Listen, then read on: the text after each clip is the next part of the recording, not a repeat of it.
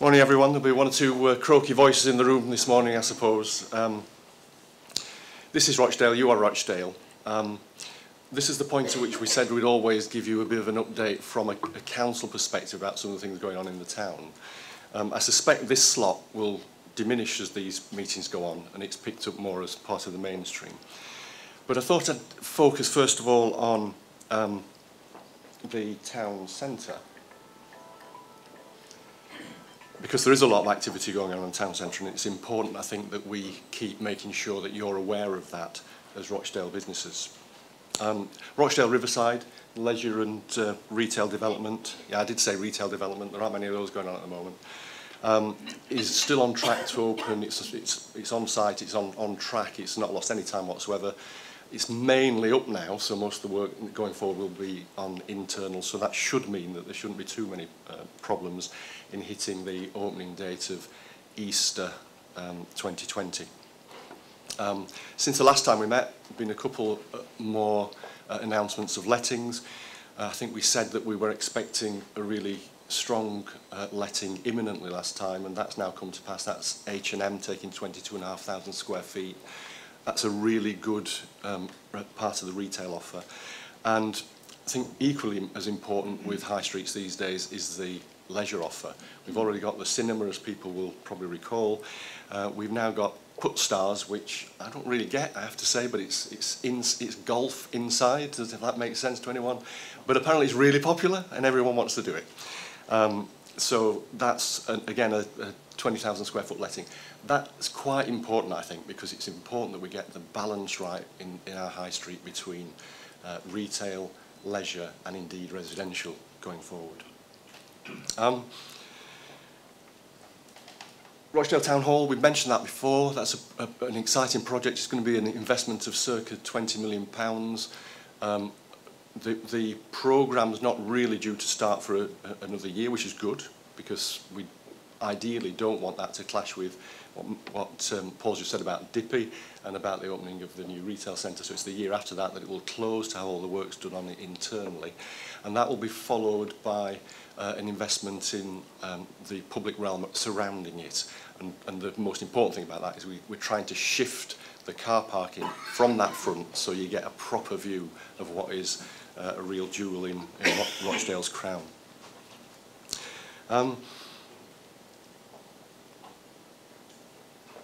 I was going to talk a little bit about Dippy as well. I've missed Uprising. I was going to talk a little bit about Dippy, but I'm going to skip that. So I will say a little bit more about Rochdale Uprising. That's not another reference to last night. It felt a bit like that when you were there, I know, but it's not that Uprising.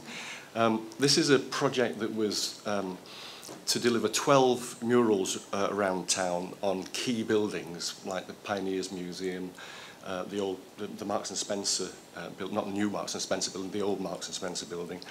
And it was a festival led by a Rochdale-born artist, Hayley Garner, who is one half of a superstar artist duo, actually. I think they're away in Berlin at the moment doing something over there. And that gained a massive amount of PR. And coming back to what I said about high streets and how they've got to be built in future, one of the things that's got to be part of that rebuilding programme is very much about heritage and culture, and so that really strikes at the heart of that, and we will be doing more around that.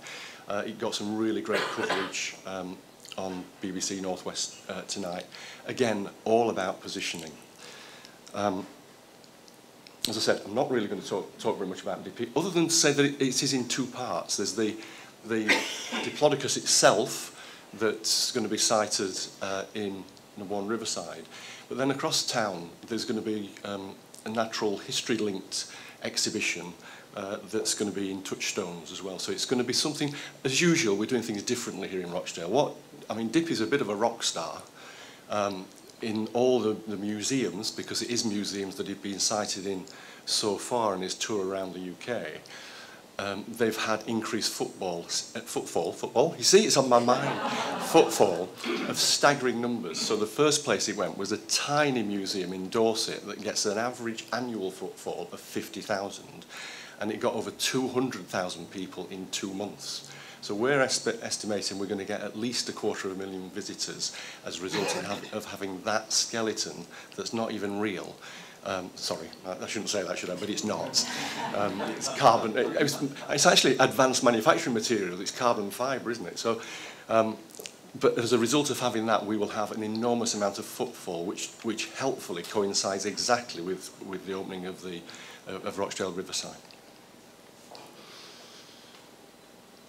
Okay, we always do a bit of an investment update as well. Probably the biggest recent announcement is Trade Centre UK.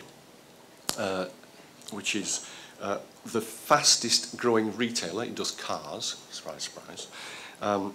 And in the financial year ending November 2018, the group's profits before tax were up 38% over the year before. So it is a very, very high performing company. Turnover, we're talking 250 million plus, so we're talking about a big business. They're already recruiting 100 staff. It's going to be out at Sandbrook Park, along with a hotel offer as well. And I've got a quote actually, I'm going to read from the Trade Centre Group Chief Executive, Andy Colhurst. He said, "As a Rochdale lad myself," that's great, "I'm massively excited that we've been able to bring our unique concept to the town, and I know the store will be a huge success." So we're looking forward to that, that's progressing. Paul mentioned Kingsway. There's a Daxia, big logistics company that's already based, a German logistics company I should add, that's already based in Rochdale. We've been working with them for some considerable time about their expansion, and I have to say it was knocked back a bit by Brexit, but they've managed to work their way through that, and they are making what is a £14.5 million investment in a new 55,000 square foot unit that will be operational later this month. And then Commercial Blinds and KP Industries are the first two tenants in Logic at Kingsway, which is a new directly funded council development of small units. And I think we talked about this before. The council very much recognise that there's a market for bigger units that enables them to get done commercially. But the smaller units that are crucial to our economy to allow businesses to start up and grow don't get developed because they're not financially viable. So we've taken a punt on this. We've got quite a portfolio of small business units, and we intend to be doing more of that in future as well to make sure that we're doing our bit to support the local economy. There are 8 units there from 3 to 7,500 square feet, although there's also the opportunity to combine some of those units if that's required. Lettings are going okay, but they're still available, and I think there are some brochures knocking about somewhere. I'm not sure I really wanted to mention this, and there was a lot of dysfunction going on in Parliament last night when we were all together. But it's worth, I think, mentioning from the point of view of the local authority, we've been doing what we can in terms of Brexit preparations. So we've been looking at things like fuel supply. We've been looking at, with health colleagues about drug supply. We've been looking about at workforce issues that might arise in the social care sector. So we've been doing that sort of planning.